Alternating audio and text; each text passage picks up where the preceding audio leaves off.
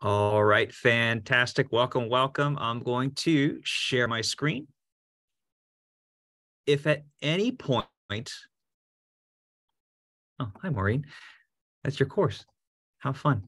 If at any point during the presentation, I'm clearly talking about something that is not on the screen, somebody please unmute and yell at me. Right now, you should be looking at a PowerPoint slideshow, online class communication plans that work. I want to begin by saying this is my last workshop of the semester. So thank you for being here. I really do appreciate your time and dedication to online education. And if anybody doesn't know me, my name is Michael. I teach anthropology, and I'm also the online education faculty coordinator, which is just the long, fancy title. That means I get to support faculty who teach online, just like all of you. So it's my pleasure to be here with you and to share a little bit about what has been working for me and other instructors when it comes to communication plans that work for online students. So without much delay, we're going to set up some goals and objectives for our time together. Here we go.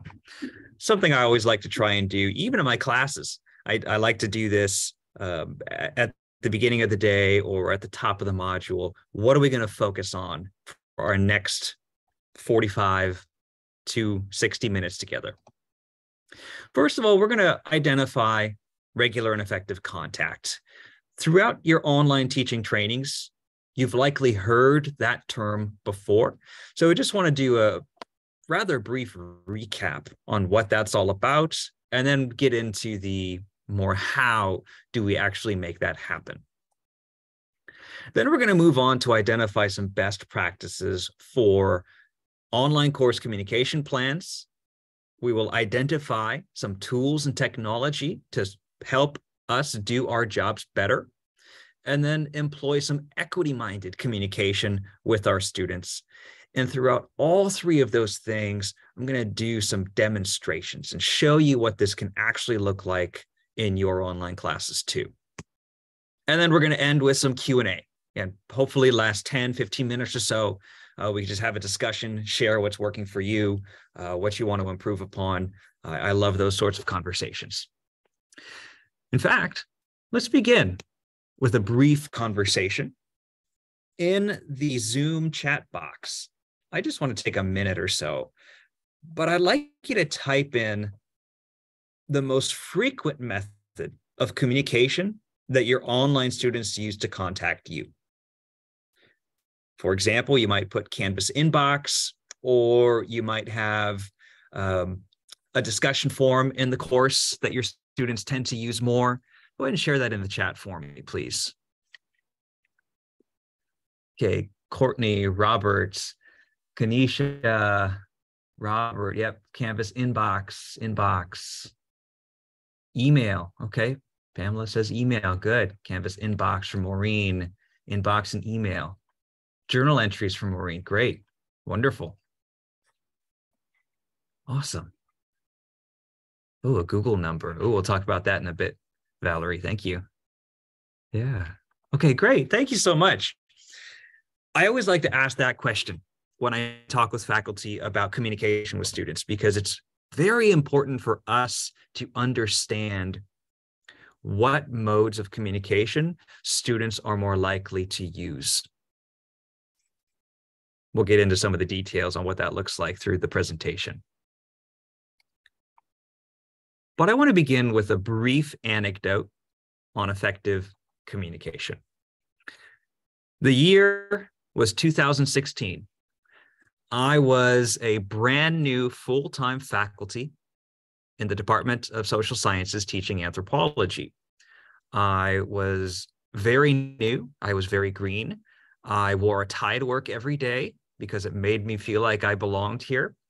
And I was incredibly nervous.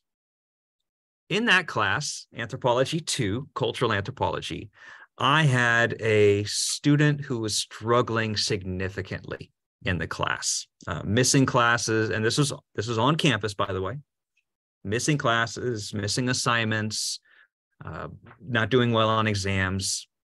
and a lot of life issues were getting in the way of the student's success. Many things out of the student's control.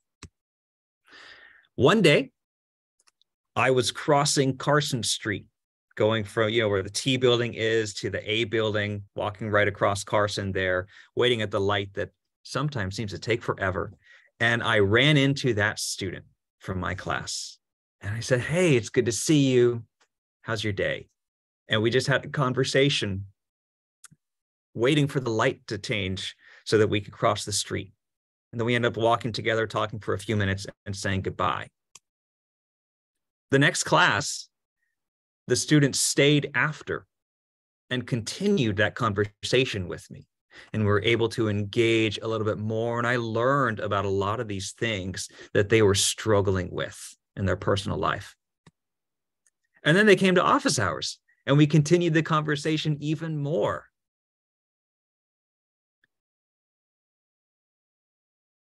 All of us have had comparable interactions with this one.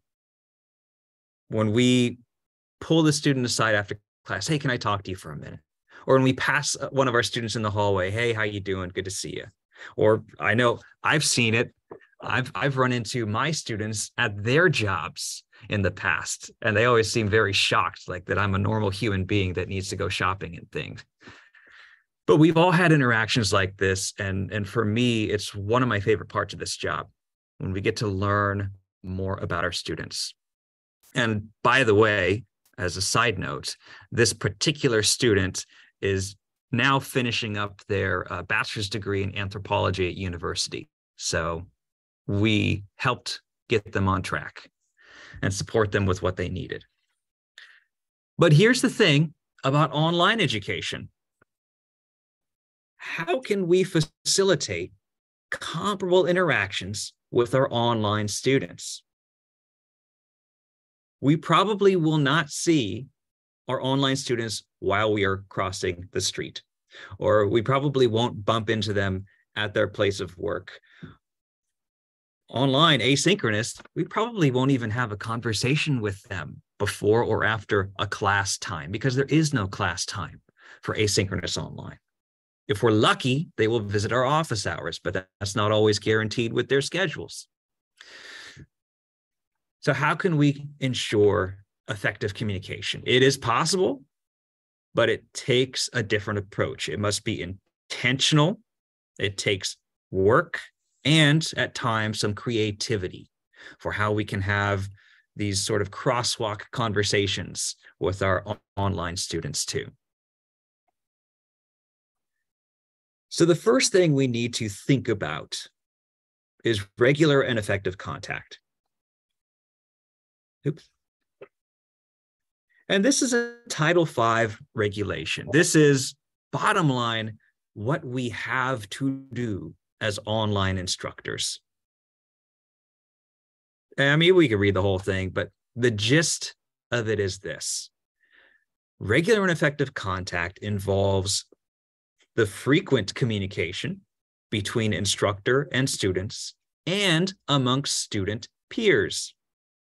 This can take place in Zoom or in Canvas, or a combination of both, depending on your teaching modality.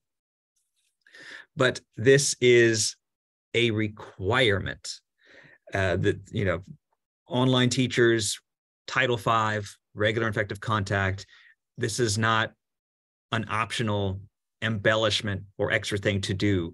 This is the minimum standard of what we can do. So just always like to give that the context it deserves.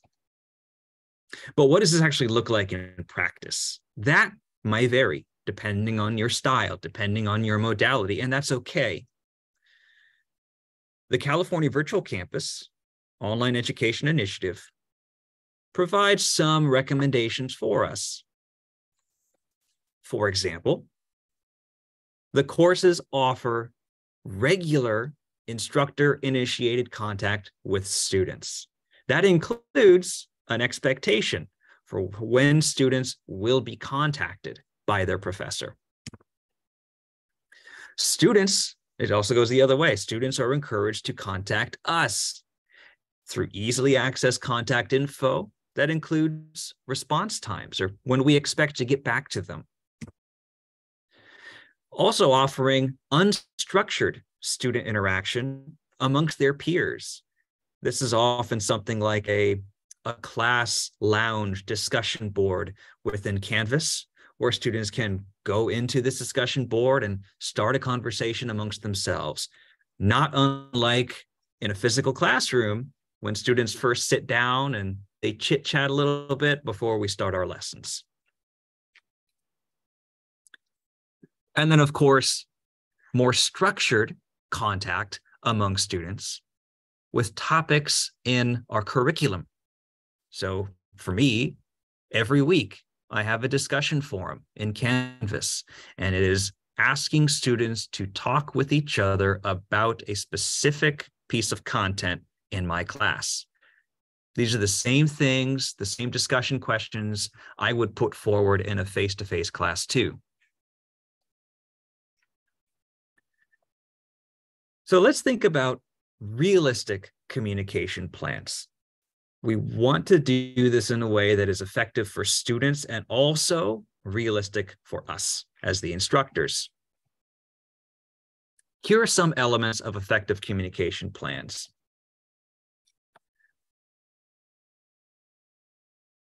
When we put these forward, including an expected response time, it reduces frustration and anxiety from our students. They know how to get a hold of us. It's reasonable, and they know when they can expect a reply. Some parts of that include your preferred method of contact, like what you put in the chat, email, Canvas inbox, student question forum in Canvas. Your expected response time, we'll say 1 to 2 days, Monday through Friday. What students should do if they do not receive a response from you. We've all missed an email at some point in our lives. For the student who only emails us once or twice a semester when they're having a big problem, if that's the one that we accidentally miss, that's a really big deal for them. So putting something in place on what they should do if we don't respond within 1 to 2 days, it's a good move. And then also putting this communication plan in more than one place. Don't hide it on the last page of your syllabus. It should go on your home page or in an About Me page, or even as your email signature. I've seen that before as well. So let me show you 3 examples. And this first one is just in the slide. It's one of my communication plans. And this is just copy pasted from my syllabus. I always like to put a little something. I like working with you. Let's talk. I'm going to answer emails as best I can within 24 hours, Monday through Friday. And if you don't hear back from me, please email or text me again. And yes, I do encourage my students to text message me on their phones. I'll talk about that in a couple more slides. I also let them know I'm going to send out weekly announcements to keep you up to date. So keep an eye out for those. I also talk about grading. Now, for me, 72 hours is reasonable. I only have 1 class right now. When I have a larger teaching load, that might turn more into 5 days, maybe a week, depending on the assignment. That's okay. Putting something that is reasonable forward so they have an expectation, that's a good idea. Here's one. If I do not hear from you or you stop participating, I'm going to reach out to you. I'm going to email you. I'm going to call. I'm going to text to make sure you're okay. And I have done that in the past, texting. And after students may miss email after email after email, they get a text from me and they respond within 5 minutes. So having more than one way to contact them, it's helpful. Then, of course, respect, trust, collegiality. I put that in a lot of places in my course. But let me show you 2 more examples of communication plans. in actual Canvas courses. The first one is from one of our very own, Maureen Baker, who's here today. Hi, Maureen. And this is Maureen's Accounting 120 class. Let me make that a little larger. There we go. So this is Maureen's homepage. And one thing I really like about it is these 5 buttons up here.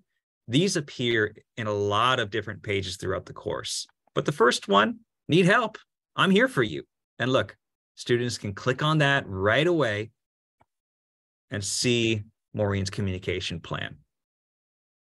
And this, I really like the way this is structured because it gives very clear instructions on, hey, here's what you're asking about. Here's the best way to get a hold of me for that thing.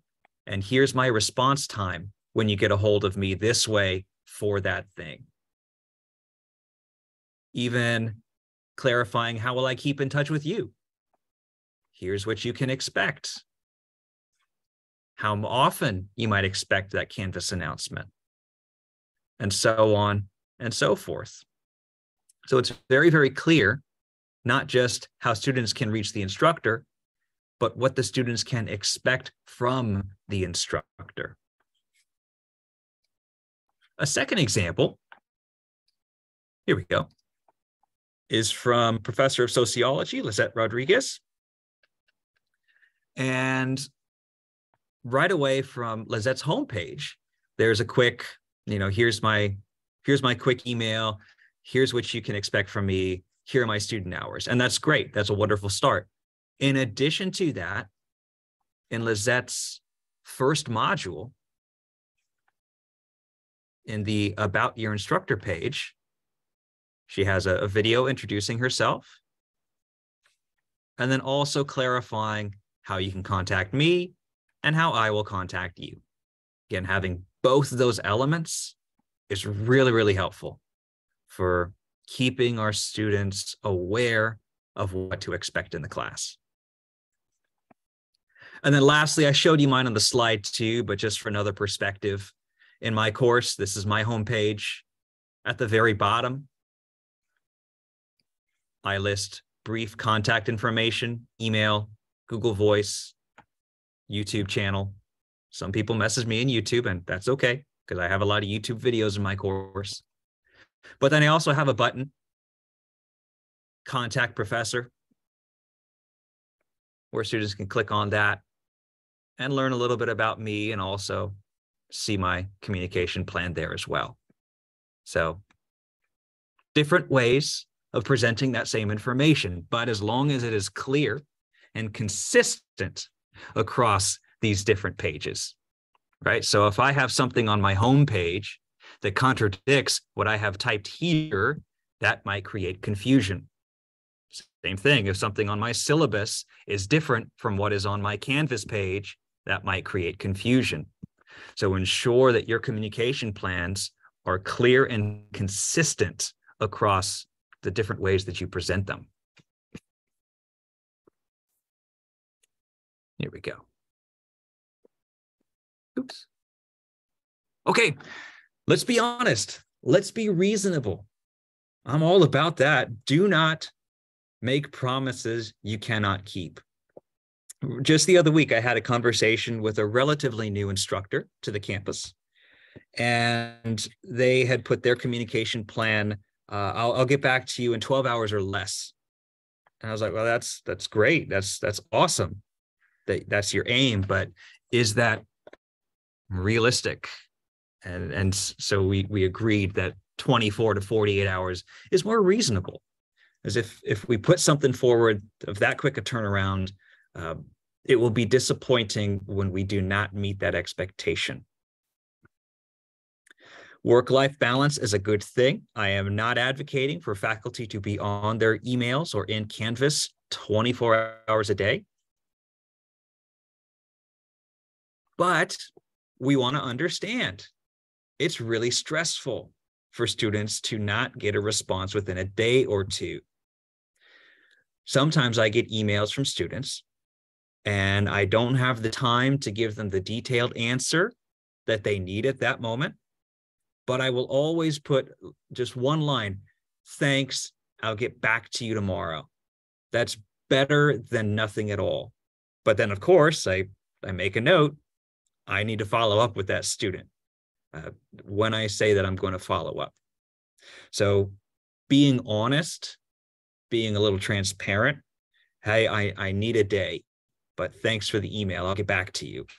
That just works wonders at reducing the students' anxiety when they contact their professors. All right, so let's talk about some tools and technology to support our work. And let me put it this way.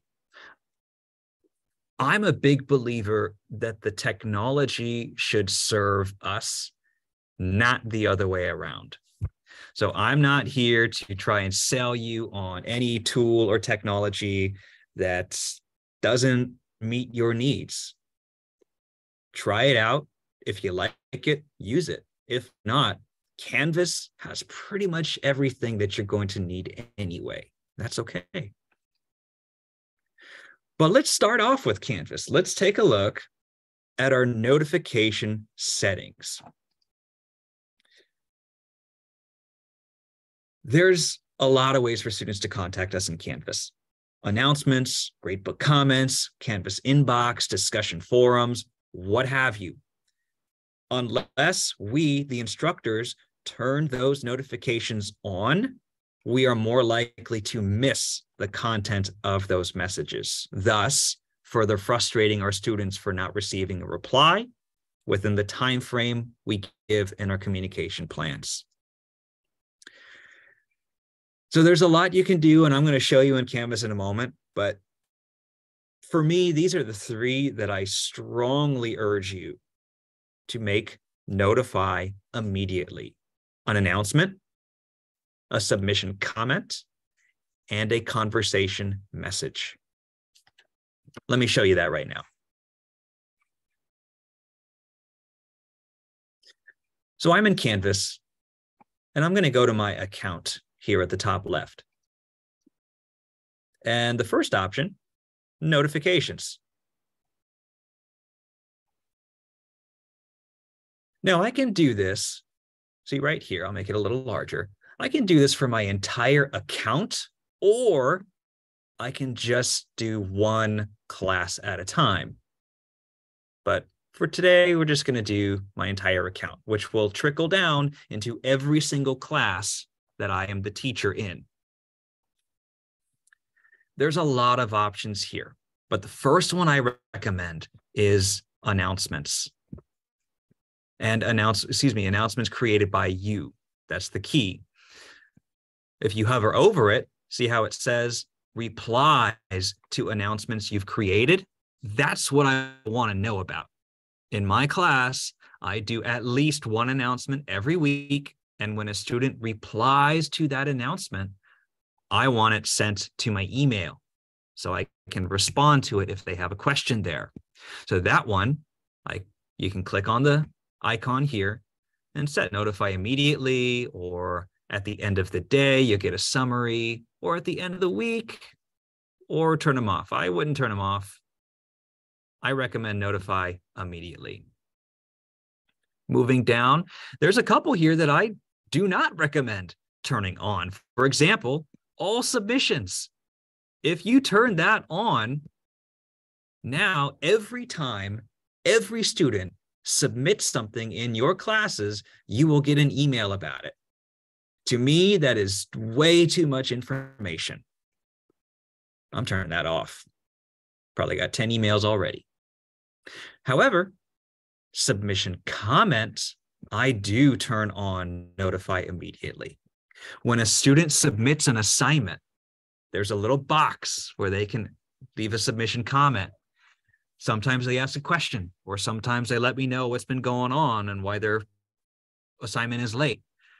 I want that comment pushed to my email immediately, so I turn that one on.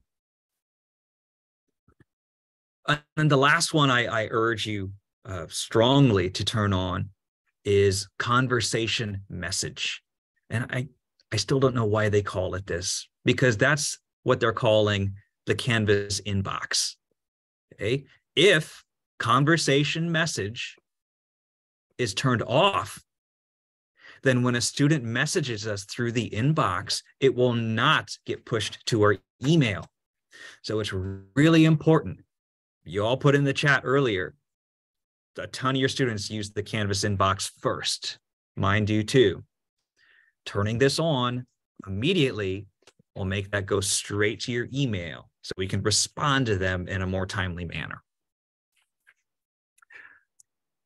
Another thing from my slide is if you have a student lounge or a student Q&A forum in the class, you might want to subscribe to that forum so you know when students are posting there. For example, let's say, oops, I need to go back to my class.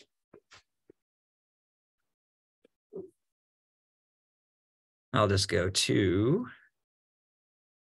the first discussion forum. Okay, so in a discussion forum, okay, we create the prompt, we do all that good stuff. There's this button at the bottom right of it. By default, it is not subscribed, but by clicking on that, you are now subscribed to the forum. And it even says in that little text box there, you will be notified of new comments. Now, you might not want to do that on every discussion forum in your course, but if there's one dedicated to student questions, or I have one on my student project, if they have questions about that specific thing, then that might be very helpful for you to be alerted to those comments immediately by subscribing there. Okay. Oh, and lastly, the Canvas app. All right, so the Canvas app. I have mixed feelings about the Canvas app, but one thing I do really like about it is the notifications that get put onto my phone. And for that, I'm going to try and do this right the first time. Here we go.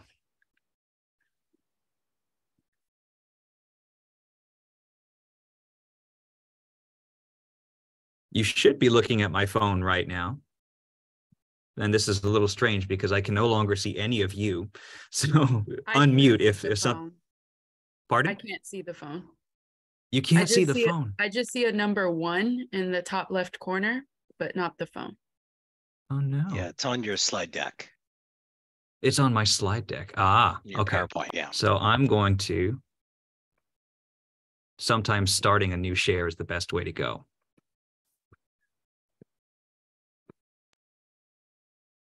Let's try. How's that look? Can you see a phone yet? No. Anybody? No. Well, that's a shame. Okay. Then I won't show you that, but I'll tell you about it. You know, you rehearse these things just like you do for a class, and then they don't work. You just got to roll with it. That's okay. So the app, the only way that I use it is for communication. When a student messages me, I turn on the Canvas app so that it gives me a little ding on my phone when those things come through. And that's helpful to me because I like to have multiple ways of responding to the students, even if it's something very, very brief. Let's go here. Okay, back to the slideshow then. Away from current slide. Good, good, good. All right. Another thing about communication. Be a little intrusive. And I know intrusive can have a connotation of, you know, rudeness or meanness, but in this context, I'm talking about being intrusive, much like running into a student on campus and stopping them for a moment to say hello. That can involve regular Canvas announcements. I always like to enable replies to announcements and include alternative contact methods. One thing I've recently started doing, and it's worked out rather well, is when I post an announcement. This is very short, right? It's nothing terribly long. I'm just saying, hey, let's talk about your project in office hours. And oh, you can't make office hours? Then give me a text. And that's exactly what happened. I had several students come to office hour, but then several who could not, and they just text messaged me a little bit later.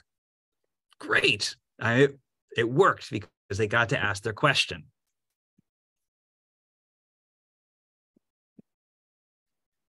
Use the message students who in the Canvas gradebook.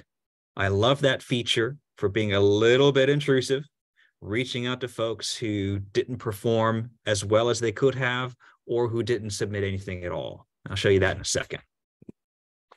Use the Canvas Speed Grader comment box. Again, that's very, very helpful. It goes to your students' Canvas inbox as well. Try the new analytics feature in Canvas. That's pretty fun, and I'll show you that in a second. And then if you try all these things and still don't hear from your students, try their personal email or their phone. You can get that information in PeopleSoft with your roster. It shows those two things, their email and their phone number. And you can call or you can text, whatever way that you would prefer to reach out to them initially. But let me show you these middle three techniques rather briefly. And for this, I'm not going to show you student names. I'm going to show you some faculty names instead. All right, we'll do the 10-day challenge. Why not? This is a training course, new accessibility skill every day for 10 days. But it's really neat because when I click on the grade book, we're all familiar with this. We know what this looks like. I can say, I'll hover over this one and see it's so hard to see, but see those three vertical dots appearing?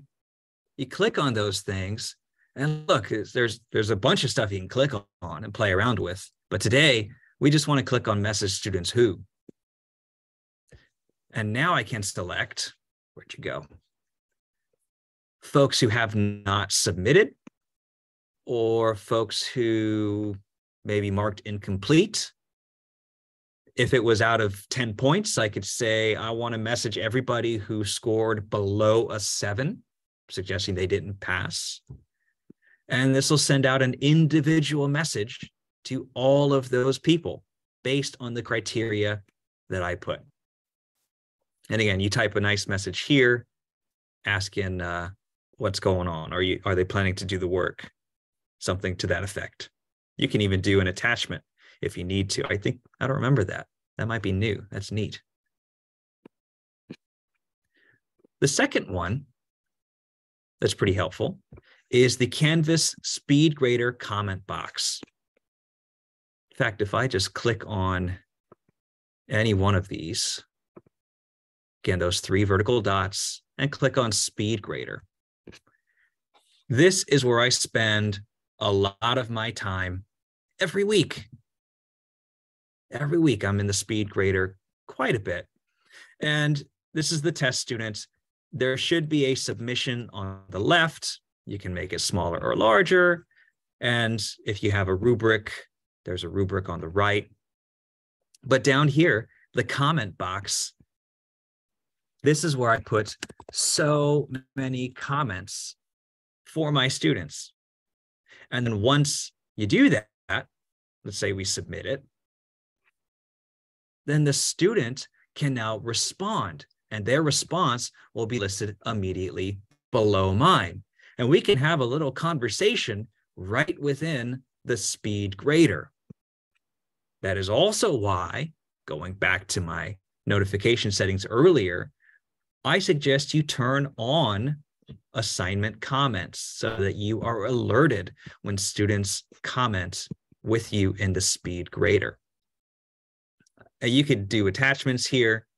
You can record a little video and have it here as well. This, to me, when it comes to assessments, when it comes to grading assignments, this is incredibly impactful so that our students, know what they're doing besides just getting a grade or a complete or incomplete in this case. And the last one here is the new analytics feature. This one is pretty neat. Let me go back.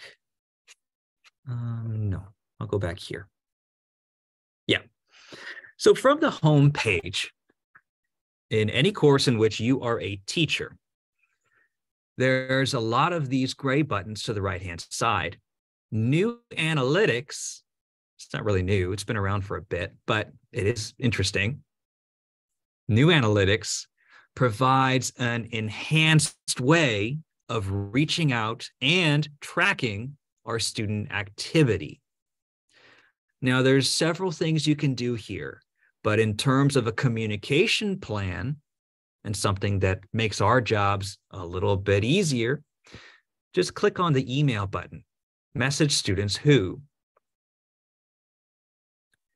And now, whereas in the grade book, I was looking at one item at a time, now I can message the entire class based on their overall grade in the class. So I could say, I want to email all my students with a 0 to 69% about, hey, let's have a conversation about how we can improve and help you pass the course if that's what you want to do. And something I also like to do, don't forget, I like to email my students who are doing well, who are passing. Maybe students who are doing exceptionally well.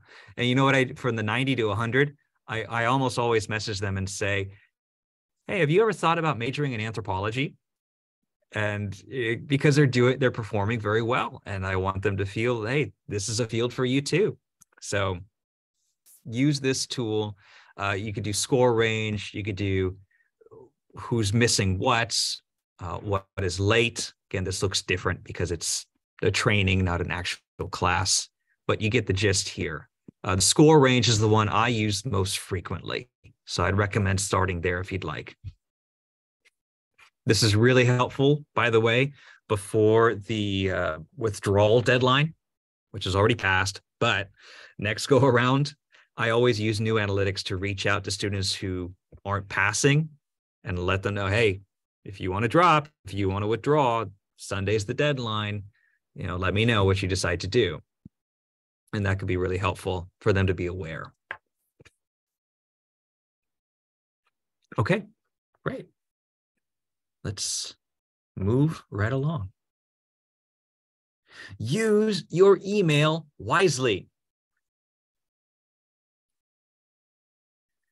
So we talked about the Canvas notifications enabled properly. When that is done, all the important communication should feed into your LBCC email.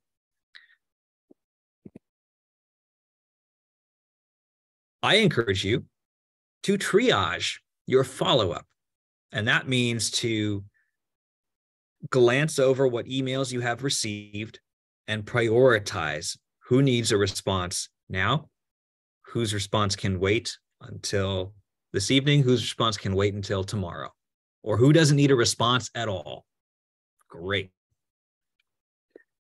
Consider a mobile email app. And unfortunately, I was also going to show you that on my phone too.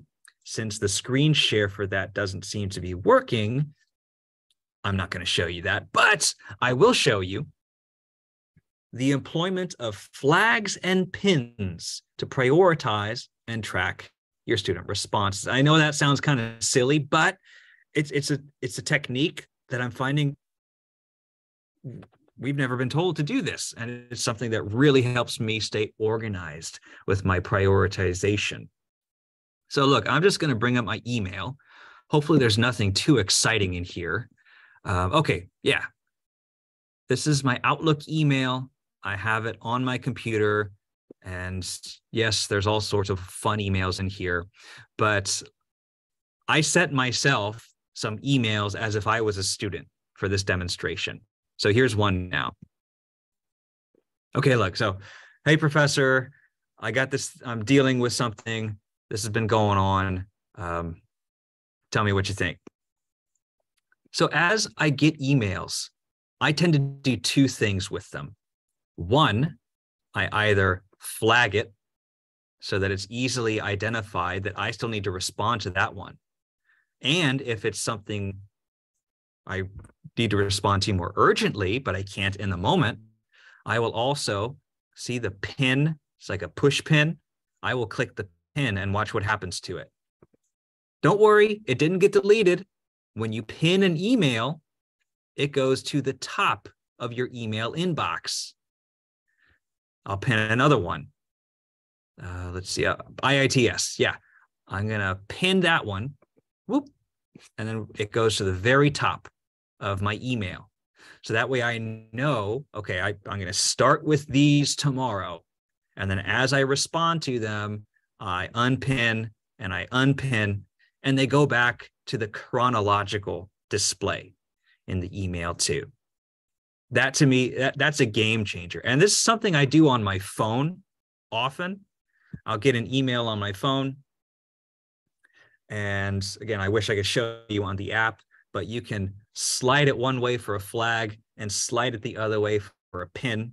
And so sometimes I was actually glancing at my phone, not that I would ever do that in the middle of a Zoom meeting, but if I happen to do that in the middle of a Zoom meeting, then I would just pin it so that I know I want to respond to that first thing when I'm done with this meeting. So a couple of little tricks that help me keep those things straight.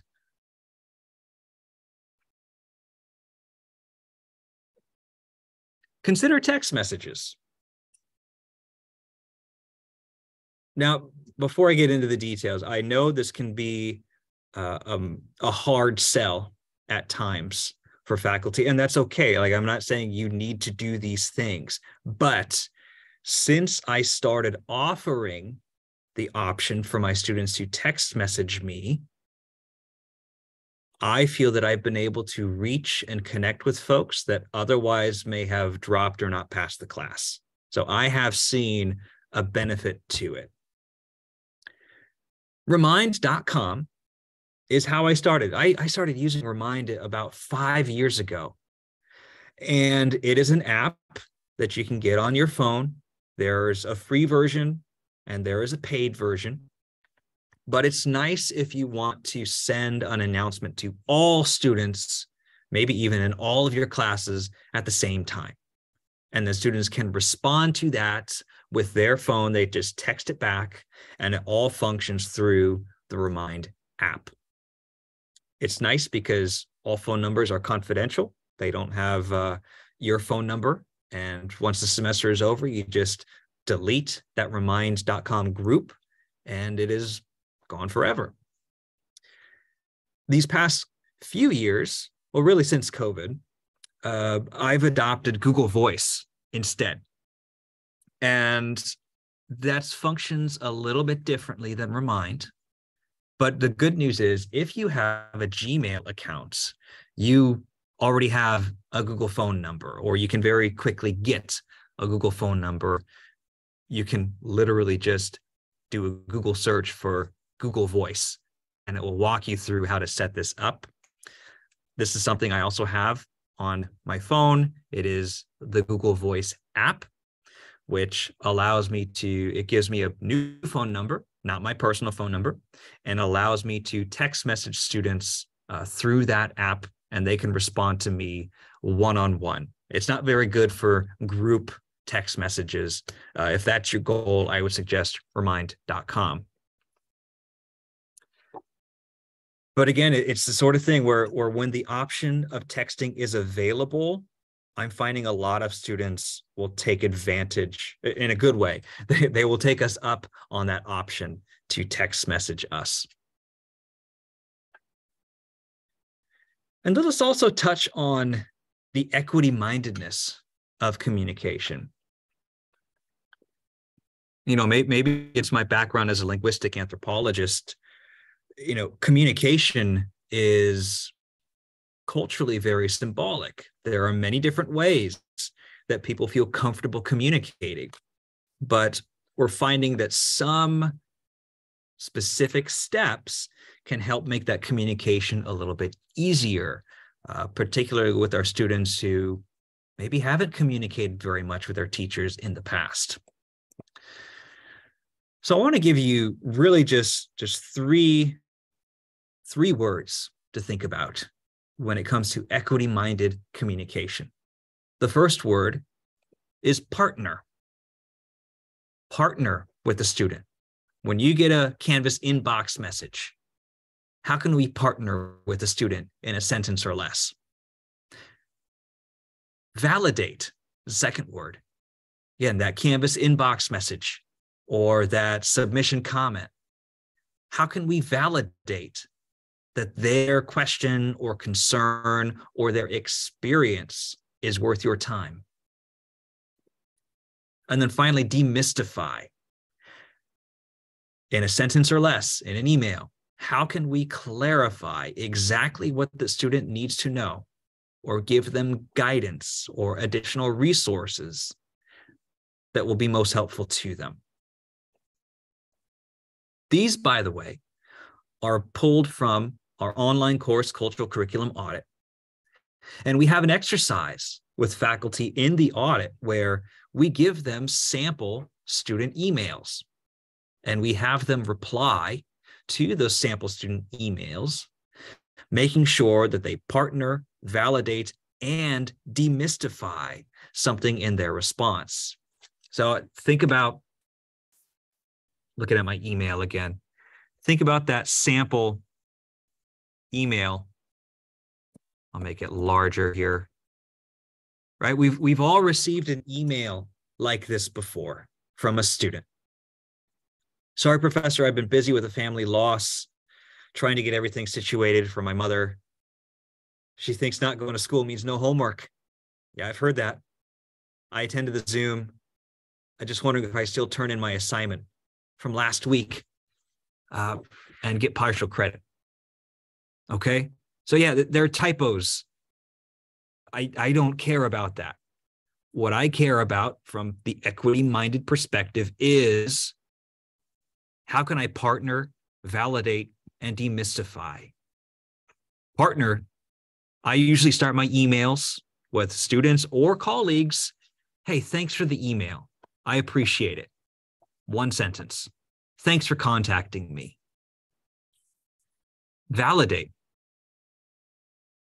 Well, in this case, I'd validate by saying, I'm so sorry for your loss, and I understand what your mother might be thinking, or something to that effect. Right? Validating what they are saying. This is worth my time. I understand what you mean. And then demystify. I'm going to remind them of my late work policy. Absolutely. Turn it in next week. Let me know what works for you. But then I always like to end it by saying, please email me when you submit it so that I know. And guess what? When I get emails like this, I flag them and pin them so I know I'm going to follow up if for some reason I don't get anything from this student. It's going to be there as my little reminder that, hey, they're still doing something for makeup work. So just a touch of equity-mindedness, but you'd be surprised how rarely people get thanked for sending an email to their professors. So it's a small gesture. It can go a long way.